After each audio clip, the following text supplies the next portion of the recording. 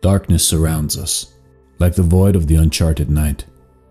In the heart of Nepal, a solitary figure named Ashwin embarks on a quest, a journey not just across landscapes, but through the labyrinth corridors of his own mind.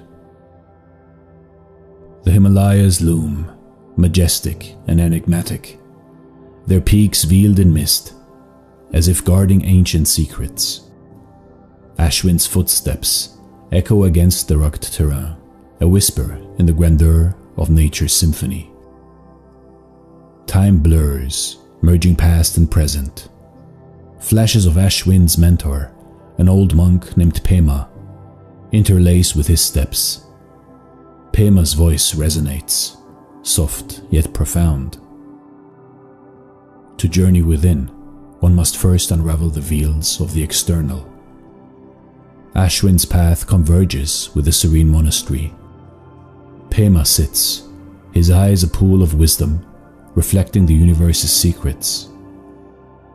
Attachment clouds the mirror of the mind. Let go, and clarity shall emerge. Ashwin gazes at the world below from a hill, a vibrant tapestry of colors. The bustling village of Pangbuch unfurls beneath him.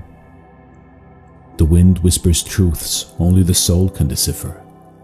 Ashwin's restless mind slows, transcending into stillness. Within the silence, the pulse of existence reverberates. Through contemplation, Ashwin perceives the interconnectedness of all things.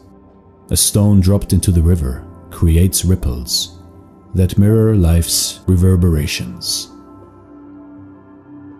Pema's voice returns, guiding Ashwin's introspection.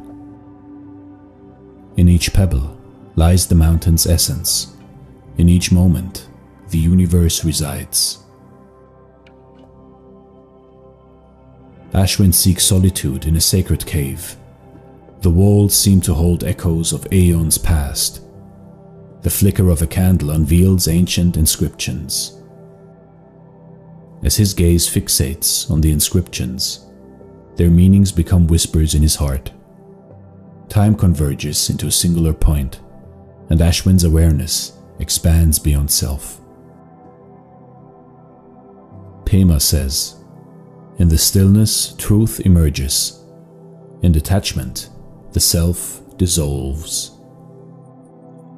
Ashwin's journey becomes a dance of realization. In a clearing, amidst beautiful flowers, he finds a wounded bird.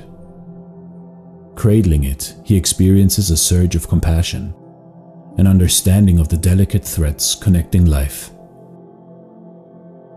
The bird's recovery unfolds as a metaphor for his own healing, a reminder that scars are maps of resilience. The skies overhead mirror his journey from darkness to light. Pema's presence becomes a part of every breath. In a dreamlike state, Ashwin revisits pivotal moments of his travels. Pema's guidance illuminates each memory with newfound significance. Pema says, "The tapestry of existence is woven with threads of change. Embrace impermanence, for therein lies liberation." High in the Himalayas, atop a peak touched by the first rays of dawn, Ashwin and Pema reunite. Timelessness embraces them, and the boundaries between pupil and mentor blur. Pema says, "In unity, we transcend the illusion of separation. In the embrace of the present, we find eternity."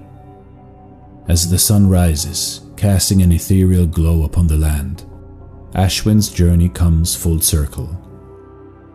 His quest, intertwined with the essence of the Himalayas, echoes like a melody throughout time. This story concludes, but the resonance lingers, a testament to the eternal echoes of wisdom and a seeker's journey through the enigma of existence.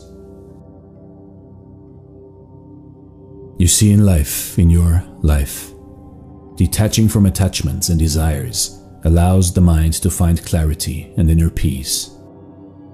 It is the interconnectedness of all living things. Just as dropping a stone in a river creates ripples that spread, our actions and choices have far-reaching consequences. This wisdom endures through time, transcending generations.